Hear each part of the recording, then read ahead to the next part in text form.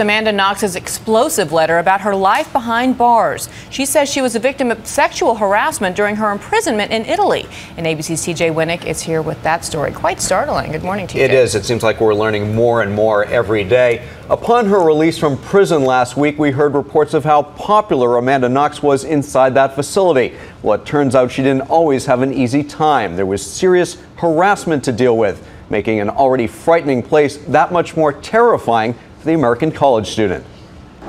4 years. That's how long Amanda Knox lived in this Italian prison. But only now are we learning what her life was really like there. According to broadcast reports, she said she was sexually harassed by a high-ranking prison administrator who would ask uncomfortable questions about her sexual preferences in his office alone at night. I think the Italian courts, the first time around, practically made sure Amanda was going to be harassed in prison, since they made her sex life so much a focus of the first trial.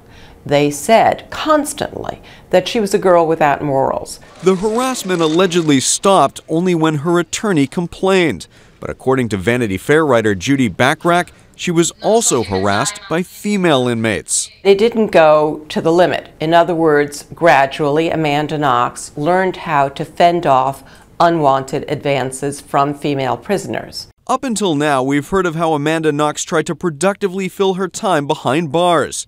Exercising, cooking, learning Italian, even keeping a journal. But since her release, her father Kurt says the family has not discussed the full details of her prison life.